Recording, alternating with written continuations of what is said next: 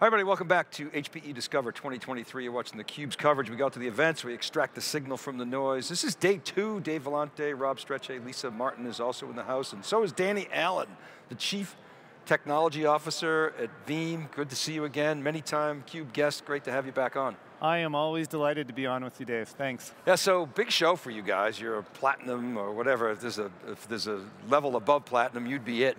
And you guys have had a great partnership with HP and of course HPE going back, probably a dozen plus years now.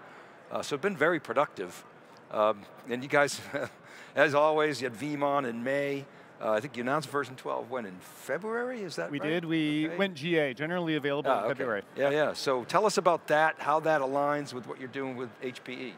Well, HPE, as you probably know, is one of our very biggest partnerships. Actually, they are the biggest alliance that we have. And people never buy Veeam by itself. We're always protecting something that sits on storage, and we're taking that data and moving it to storage. And so we have integrations with everything from their 3-PAR series to Primera, and we can send data using Catalyst to their store once. So long and deep integrations. We have a very storied history with HPE, and we go to market very closely and effectively. Version 12, which we announced earlier this year, had some unique abilities that took advantage of what they offer. We had the ability to send data directly to object storage rather than tiering it through block storage. And so we've continued to partner very closely with HPE as we iterate on all these capabilities. Yeah, so, and then the other big thing that we've been talking about is just SaaS backup. You guys were the first to do Office 365, O365. I think you were the first to Salesforce, et cetera. How does that play in the world of HPE? Is that sort of a separate thing? Is that part of the partnership? It is. I mean, we protect everything, right? Yeah. We protect physical, virtual, cloud, SaaS. And so you're right, we are actually the largest provider of data protection for Microsoft 365. We have over 15 million paid users. We continue to invest in that. And we just launched Salesforce last year. And so it's a very strong partnership. And actually, interestingly, yesterday I had a meeting with a customer that was taking the data from Microsoft 365. They were pulling it back on premises and storing it on HPE Store Ones. And so it's a very close partnership regardless of whether it is SaaS or cloud or virtual or physical or any of these systems. How are things going more on the container side? Because with Kasten and that acquisition, that seems to be really the net new workloads and where that's going as well. I'm very excited about what's happening in the container space. As you know, 3 years ago, we acquired Kasten with the K10 product, and we're the industry-leading data protection for containers and Kubernetes especially. We have partnered with them, and we have customers using Ezmeral, and they're doing data protection of Ezmeral using the K10 product, but we continue to partner with them on all these cutting edge technologies and where the industry and infrastructure is going. Go ahead, please. Oh, sorry, go ahead. Well, I was just going to follow up with that. What is the state of container data protection? It's obviously containers and Kubernetes has evolved. Yes. Quite significantly, and so presumably data protection has to evolve with it, but bring us up to date on where we're at. Well, you know what? We never learn from experiences in industry. So when we move to the cloud, people forget, oh, I need security, I need data protection. When we move to containers, people forget, oh, you know what? I should secure my containers and I need to back up my containers. And so we're early stages in containers. I actually think we're crossing the chasm this year. In terms of adoption, we're seeing a lot more of it in Europe than in the Americas. However, IT organizations and development organizations need to learn again. Hey, guess what? You need data protection for containers. Why do you think that is, that you're seeing better uptake in Europe than the US? Often a different persona. With containers specifically, we've seen the rise of DevOps, and so you have these developers who are not only writing the applications, but running the infrastructure. And they haven't run infrastructure historically, and so they don't recognize or realize some of the fundamental principles that we've learned in IT over the last 20 years. Yeah, I think that seems to, and that was actually a big discussion at Cloud Native Con and KubeCon over in Amsterdam, was that it seems like Kubernetes is finally getting over the hump and becoming real from a, to your point, platform engineering, and that platform engineering is taking that on. Is that really where you're seeing Kasten's the persona that they're talking to? Is it the platform engineers, the DevOps, SRE types? Yeah, really two types of personas that we've been really successful with. One is platform ops. So this is less the DevOps people writing the applications. We're seeing the emergence of this new type of IT that are running the platforms. They do understand about data protection, and we're getting great success as well cross-selling. We have 450,000 customers, and we go back to those customers and we can cross-sell, whether it be Microsoft 365 or Kubernetes or AWS or Azure or any of the cloud platforms. Makes total sense. What's the market update these days? You guys number one yet? I mean, you were kind of tied.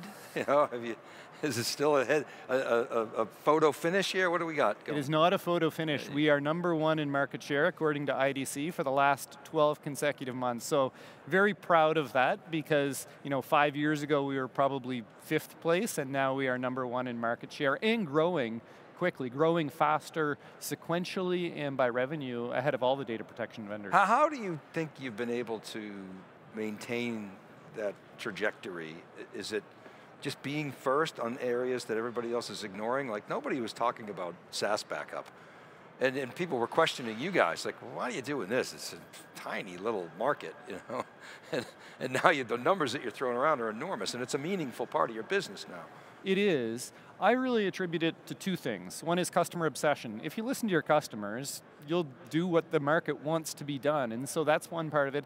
And the other is innovation. We don't always try to be first to market. Sometimes we are, but we try to be best to market. We don't just try and check a box. We go and look at Kubernetes and say, how can we do that differently? How can we do it better? Same thing in Salesforce, same thing in the cloud. How can we do it better than what the existing vendors are doing? And that always ends up in amazing traction and success for us. You guys went, I always say the ascendancy of Veeam, it sort of coincided with the ascendancy of VMware specifically, but virtualization generally. What are you hearing from VMware customers today? There are obviously a lot of them are concerned, oh, they're going to raise prices on us, but we think it's going to be okay, that the migration costs are probably going to be greater than any price increases that you might have to endure. But what are you seeing in that market? It's obviously maturing. At the same time, VMware, we heard them on stage yesterday, and what's the state of that sort of virtualization space? Well, there's certainly concern. I won't deny that within the customer base, but you're right. Infrastructure is very much of a lock-in. It's hard to move from on-premises to the cloud, and you heard it here. They talked about edge, they talk about hybrid, and they talk about AI. That hybrid model, I think, is going to be sustainable for the long-term future. We're going to continue to see heavy VMware infrastructures on premises. I don't see that as changing anytime soon because the cost models of on-premises still continue to be better than the cloud for most traditional workloads. You guys do a lot of research. Veeam is kind of renowned for the research that you guys do. I noticed let's see, I guess your Veeam On, Dave and Jay Buff were talking about some of the studies that you were doing. They had some stats on ransomware, just the state of backup in general and recovery. Anything that stood out to you as the CTO that you looked at and said, that's something I need to investigate, or here's a trend that I want to explore more with customers that stood out? Well, one of the things that stands out probably more than anything else, we did a research study on 1,200 organizations that had been hit by ransomware. It wasn't theoretically, they actually had been hit by ransomware. 93% of the time, the ransomware went after the backup repositories to try to delete them, and in 75% of the cases, they were actually successful in impacting some of the backups. And so that clearly stands out to us. How do you prevent that type of attack from deleting the backups? Because if you don't have the backups and you don't have the data, what do you end up doing? Paying the ransom. And so that's resulted in us partnering with HPE, for example. We support immutability on their Store Once systems. We can send data to the cloud, make it immutable. We support tape. So protecting the data systems is kind of mission number one for us.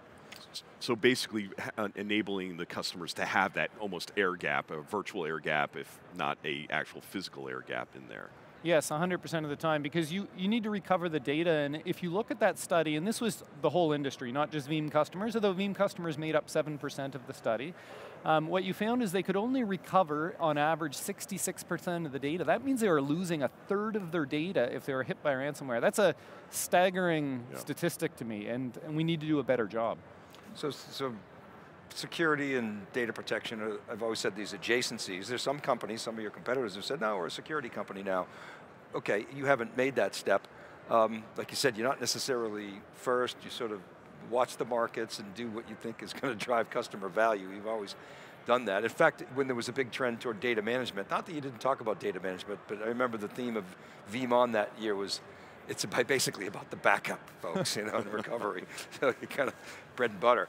But nonetheless, it is an adjacency. It's becoming a sort of an integral part of an overall cybersecurity strategy, and I think that's important because, for instance, even in ransomware, okay, you want to be able to recover if they go after the backup corpus, but other times they're just ransoming, hey, they're threatening to put your data out there. So, backup in and of itself and recovery is not going to solve your security problem. But so how do you interrelate with your security colleagues? How do you think about that? Well, there's definitely an adjacency and a partnership there. Security historically, I always say it's been in 3 categories. It's been kind of identity and access management, it's been all the EDR, XDR, kind of security analysis, and then you have all the network capabilities. So these are your firewalls and patching and IDS and IPS and all those things. What we've seen over the last 3 or 4 years is that data protection has become kind of the 4th pillar of security, and I expect that to continue. Now, we don't pretend to be a security company ourselves, but if you ask me, are we having conversations with chief information security officers every day?